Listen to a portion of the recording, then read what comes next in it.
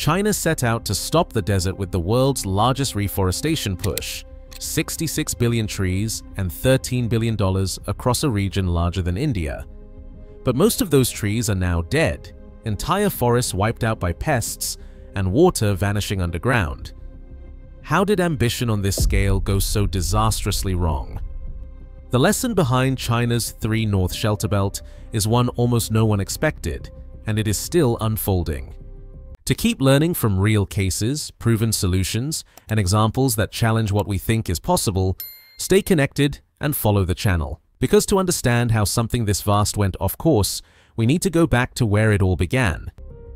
In 1978, China's leaders approved a plan that dwarfed any environmental project attempted before. The blueprint stretched across 13 provinces in the vast arid north, an expanse of more than 4 million square kilometers reaching from the edge of the Gobi Desert to the mountains of Manchuria. This was the Three-North Shelterbelt, often called the Great Green Wall. Its stated mission was as sweeping as its reach: to halt the advance of the desert, protect farmland and cities from choking dust storms, and transform bare wind-scoured plains into green corridors. The numbers alone defy imagination.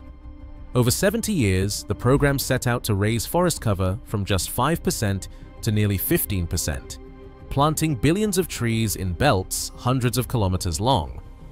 Official accounts describe an investment of more than $13 billion by 2022, with headline figures of 66 billion trees planted. The promise was clear: a living barrier that would stop sandstorms before they reached Beijing, shield crops and villages, and reclaim land lost to shifting dunes.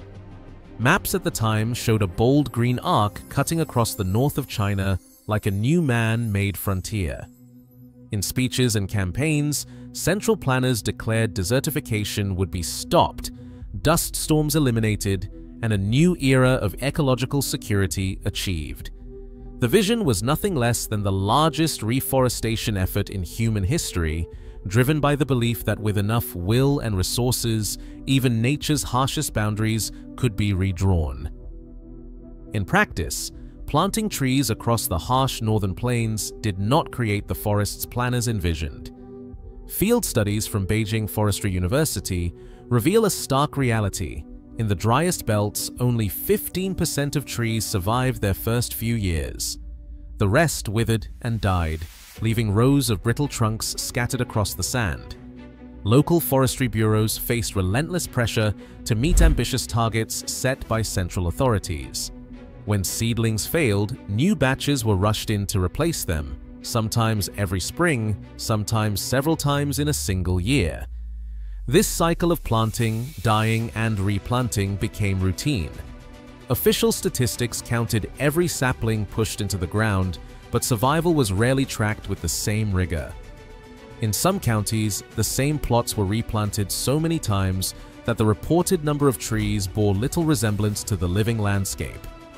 The result was an illusion of progress. Billions of trees planted, but only a fraction enduring the region's relentless sun and wind. Instead of growing forests, the program produced a pattern of short-lived greenery followed by mass die-off, a treadmill that consumed money and labor without delivering lasting results. For many on the ground, especially county officials and field workers, the pressure to show quick results often outweighed any focus on ecological fit or long-term health. The vast scale of the project masked a simple truth. Planting was easy to count, but survival was hard to achieve. In the spring of 2000, a silent invader swept through the poplar shelter belts of Ningxia. The Asian longhorned beetle, a wood-boring insect native to East Asia, found itself in a landscape almost tailor-made for destruction, mile after mile of genetically identical poplar trees planted shoulder to shoulder across the dry northern plains. With no diversity to slow its progress, the beetle population exploded. Larvae tunneled through trunks, eating the trees from the inside out. Within months, vast stretches of what was called the Green Wall were reduced to dead and dying timber. Forestry crews faced an impossible task. In a desperate attempt to contain the outbreak, millions of trees were cut down and burned. Provincial reports described entire counties stripped of their shelter belts, 2 decades of work erased in a single season.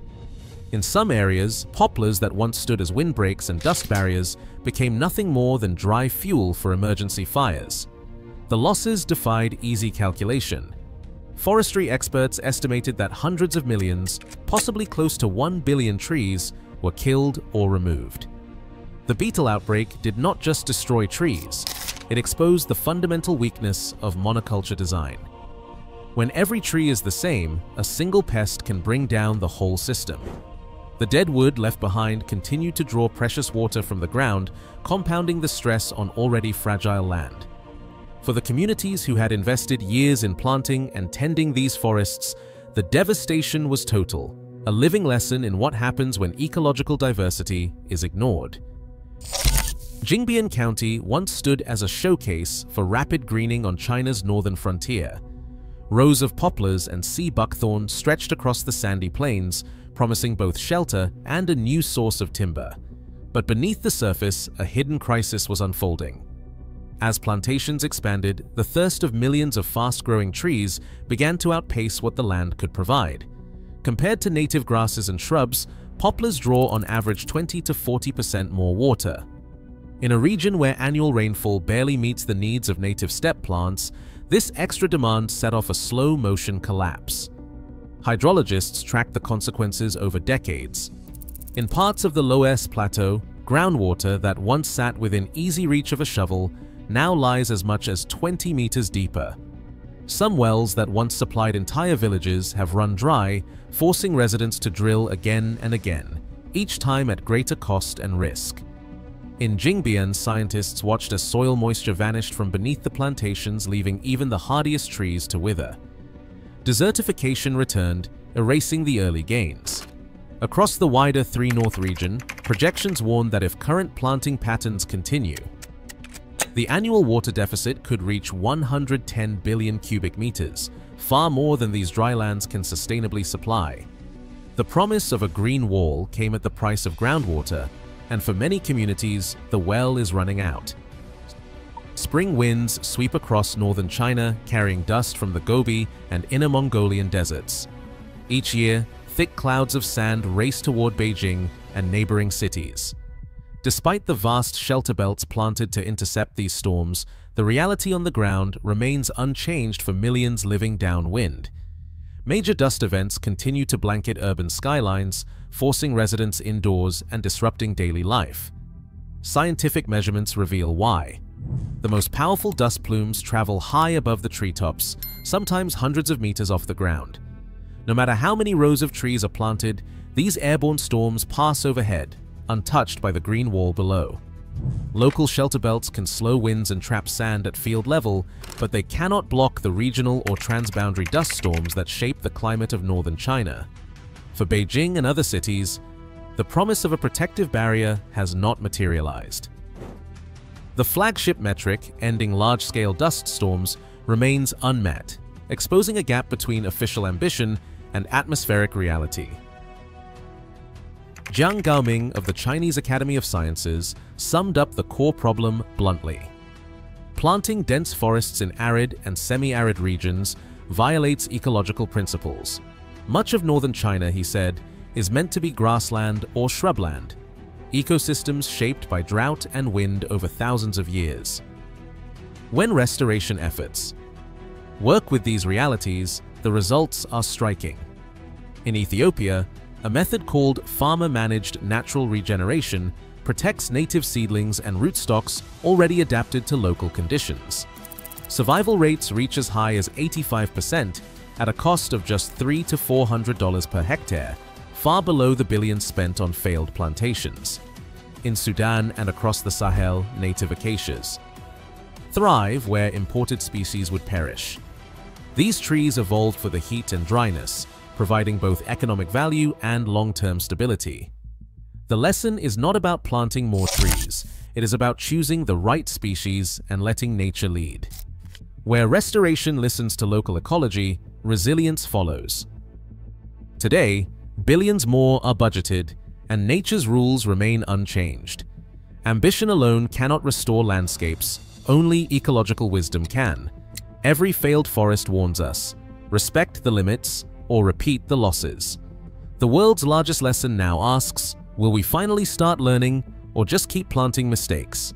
Thanks for watching. So, here's the uncomfortable question this story leaves us with. What if planting billions of trees was never the solution? China tried to stop the desert with scale, money, and ambition on a level the world had never seen, and still, most of those forests failed. Not because the effort was small, but because it ignored how the land actually works. This isn't a story about bad intentions. It's a warning about what happens when we fight nature instead of listening to it. When we count trees planted instead of trees surviving. When we force forests where grasslands were meant to be. And that's why I want you to watch the next video I'm leaving on screen. Because in Ethiopia, the opposite approach is working, restoring entire forests without planting trees at all. No massive plantations, no monocultures. Just protecting what's already there and letting nature lead. If this video changed how you think about reforestation, that one will completely flip your perspective. And if you want to go even deeper into why some restoration projects fail while others succeed, I also recommend the podcast linked here, where we break this down without hype, without shortcuts. If this kind of content resonates with you, let me know. Leave a comment, hit like, and if I see that you are enjoying these deeper dives, I'll keep making more. The next video is right here. See you there.